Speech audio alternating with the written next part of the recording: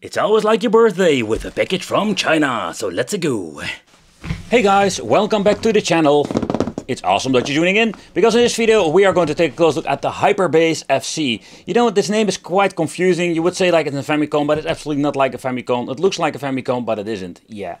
Are you still following me? The retro game system that supports all the way up to PlayStation Portable. Sometimes, you know, like we have seen a lot of these Android box things, but this, I can tell you, it's something different. It's always fun to check out what's on the box. So this thing is plug and play, dual system. Yeah, basically it's an Android box, so you can use it like an Android box, I'm guessing. 70 plus emulators, support ending game, support multiplayer. Then we have support 20 plus languages and classic retro design. Yeah, that last one is absolutely true. Let's open it up and let's see what we're going to get in the inside, because like always we're going to get ourselves a lot of the same stuff. Or not. Let's find out. So what are we going to get? We're going to get ourselves the manual, or basically explaining how Emi work, and I must say like they do an okay job with that. So for general questions, and most of the things can be found on YouTube of course.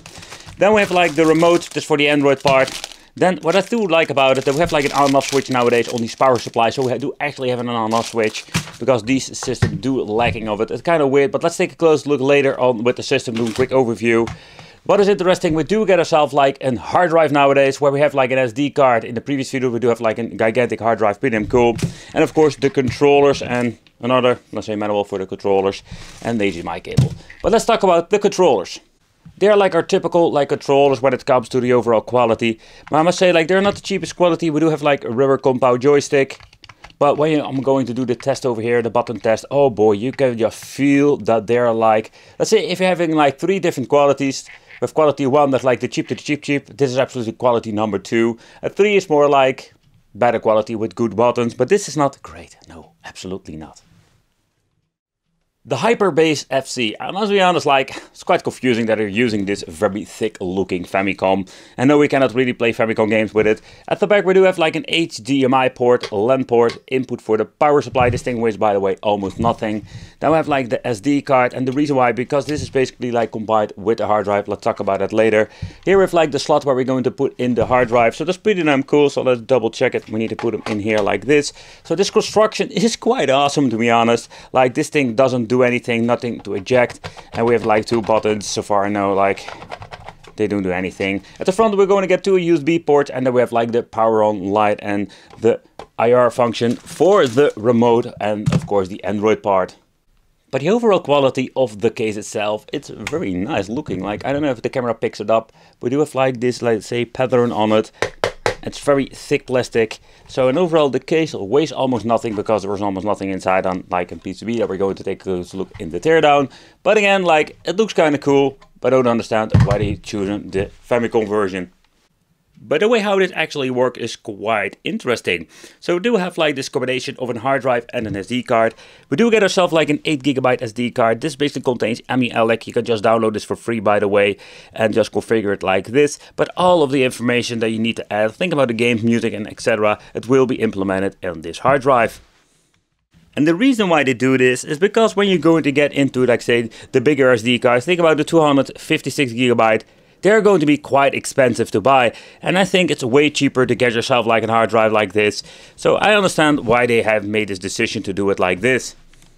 So when powering on the system, it will automatically boot into Emi, and if the hard disk has been configured correctly, you will also see that it is going to load up all of the platforms that are available on this machine. But let's take a close look at the menu itself. So it's just same typical like menu that we're going to get with Emi, because these are like pre-installed themes. And personally, I really love this theme. This one looks really cool. So this thing is called Crystal, if I'm saying it correctly. When pressing start, you can go to the Emi settings, for example, and the UI. And with the UI, you can just basically go back to the, let's say, ES theme, Emi Carbon. And with the Carbon, you can just choose this one, go back, and reload everything, and you will go to get yourself like a completely different menu. But what we're going to get is absolutely like a shitload of different emulators that we can play on this thing, and I think that's pretty damn cool. So if you're going to add your games, you have like so much stuff you can basically play on this. Of course, take consideration, these things will have limitations when it comes to the overall performance, because they're like very expensive boxes to buy, or especially when it comes to the hardware they're using. But when it comes to, let's say, playing up to PlayStation 1, we don't have like any issues. So I want to try out some old school stuff, but also particularly trying to see like how far we can push this device. So if you're going to be in a game itself and you want to make a quick load, quick save, this is only working with an emulator in combination with RetroArch, pressing the joysticks. Here we're going to get ourselves like the extra option where we can make a quick load, quick save, and of course return to the game and mess around with RetroArch if you want to or need. But in the end, this is a very easy way to basically play around with it and yeah, just make a quick load and quick save. But when it comes to these books, already mentioned before, like they will run just fine when it comes to the old school stuff. And pressing select to start at the same time, we're going to get this message, what you can see here, press again. So you need to press it twice and we're going back to the ME main menu. Okay, so the print promise, if you added a lot of stuff to this thing and like finding your favorite game is going to be quite difficult. So pressing select brings you to the special menu where we can basically like filter but also like search for a certain letter. Super convenient, and this way you can just easily find your games. So let's try some MAME to begin with. Take consideration if you want to play some Killer Instinct or Tekken MAME. This will not run on this box whatsoever. And we need to have like a way more powerful device. Think about mini PC or something like that. He's going to shoot. No, he's not going to shoot. Oh crap. But we've reached the point that we can actually play some Mortal Kombat just great. Despite like the D-pad feels quite horrible, we can actually do some moves, by the way. Okay, so when it comes to N64, we do have like the same performance we just had with many of these boxes. Think about them Blast Corp that will like struggle, Cruising USA have like a lot of problems, Golden Eye, 007, you name it, we will have like the same issues all over again because N64 is just quite difficult emulator to run on these very cheap boxes. Also it runs on native resolution, I can just tell because due of like the horrible way how it looks. But again, that's what we need to accept from these cheap boxes. But actually, reason I want to pick up this particular game because it's also like a kind of a benchmark for me. But also, it is a game that runs pretty damn good, and it is not a launch title, what I understand of. Because when you go into the launch titles, think about the Income Racing, they work just fine. Okay, so when it comes to Nintendo DS, I'm not the biggest fan of just playing under this because, yeah, due of the two screens. For pressing the right at the joystick, we can basically go into the configuration over here. So we can mess around if you want to and make a quick load, quick save. So I think it's pretty damn cool. But the overall performance is quite good. You can switch between the screens if you want to. You can put them in different positions. Another system I wanted to try is the Real 3DO Entertainment System or Interactive Multiplayer, whatever. The thing is, like, when it comes to the system, I did have like some mixed performance. And I mean, like, sometimes we do have like some great performance with this, but it's depending what kind of box. You can just see, and I hope you can hear it, that it's going to be stuttering like crazy. You're gonna hear the audio is completely messed up. It's a little bit of bummer because 3DO have like some hidden gems to it. Think about Return Fire. That's also like ported by way to PlayStation, so it's not going to be a big deal. But Street Fighter is an absolutely great game, so another one, but yeah, it's not great this is just absolutely unplayable. Two-dimensional games will run better, but again, yeah, it's a mix. Yeah. But all the stuff you can basically emulate on this device, Open Beach of Rage is so much fun. And I mean, like, this is so cool. You have like these custom-made games that you actually can play on your box. So absolutely epic. Okay, so next up, let's take a close look at a little bit of Beat of Rage and how good it actually runs on this. I must say that when I'm having a system like this is the stuff I usually play. Just some casual beat 'em ups. Or getting beat up by the guys. So damn, this game is freaking difficult. Jeez.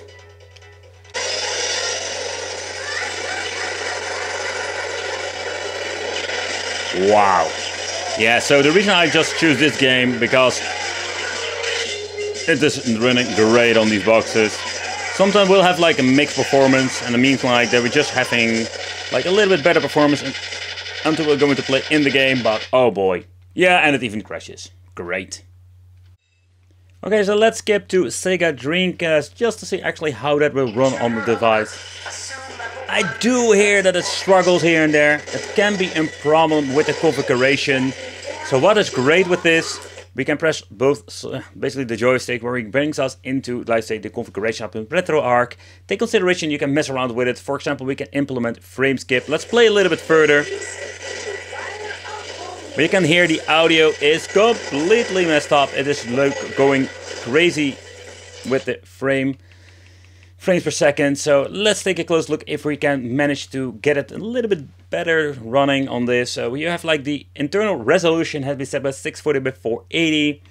So we cannot really like mess around with that too much. We can put it on 320 by 240, but it's going to be looking pretty damn horrible. So the next thing we can basically implement is putting in some frame skipping maybe. So let's do that. Let's set it to 1. Let's go back and let's see if we're going to get a little bit better performance.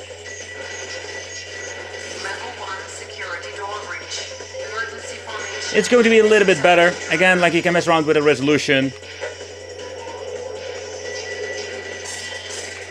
But in my opinion, this is not a great way how to play.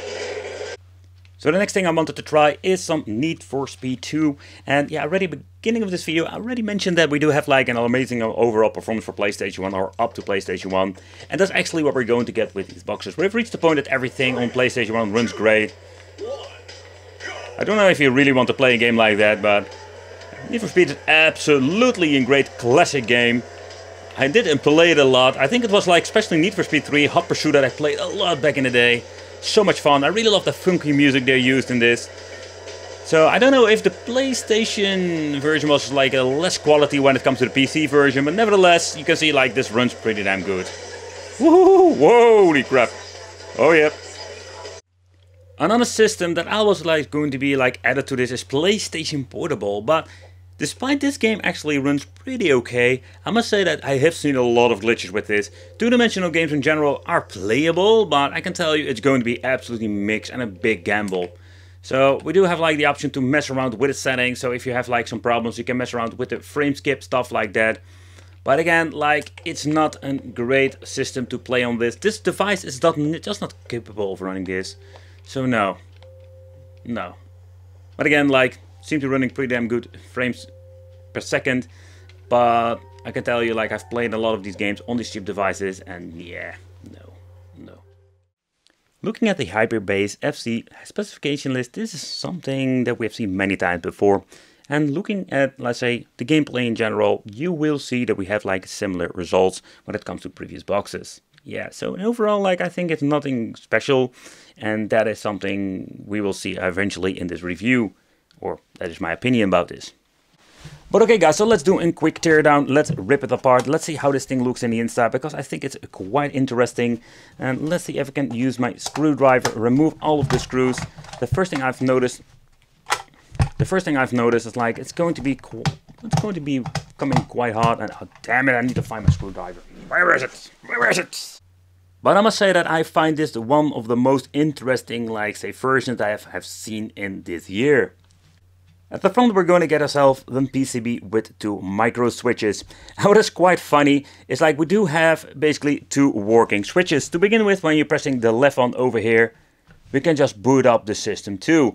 I think so we have like the ultimate switch basically at the power supply, or the master switch, where you can basically turn off the power. But this one has the option to turn it off very safely. That will save all of your data or your metadata. So that's pretty cool.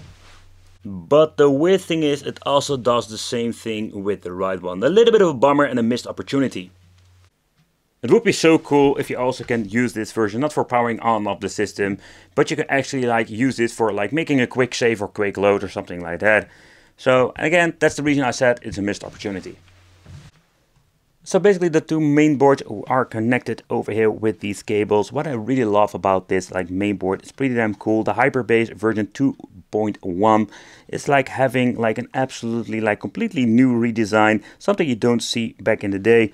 So let's remove the main board just to see what are we going to get. Something I don't need to forget, by the way, is removing the SD card, because if you don't do that, it's accidentally going to crack it. You do have an issue and a problem.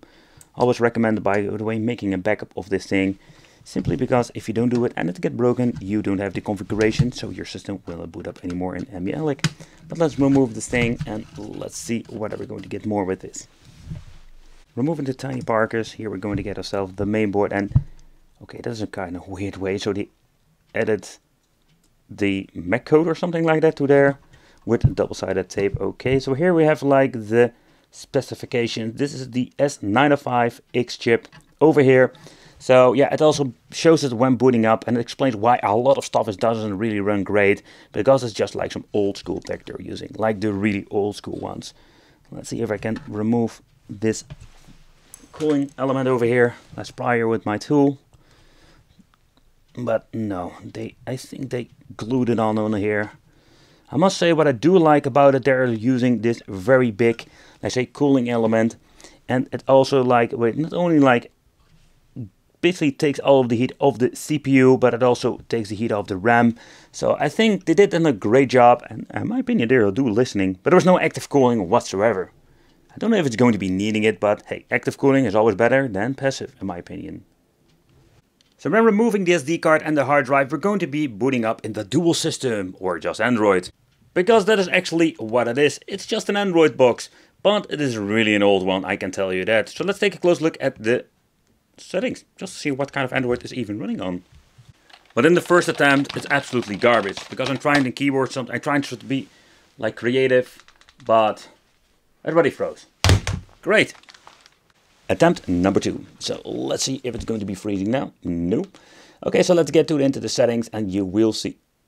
Why does it open app again? I cannot even open settings. Okay, so you can see it's in a very unstable situation over here. Don't have like the same problems with MBLic, so that's way better. But the Android part is absolutely garbage, 7.1.2. So that's basically the version it's working on. Yeah, come on, it's do a boot. Absolutely not worth it. Garbage, absolutely pure garbage.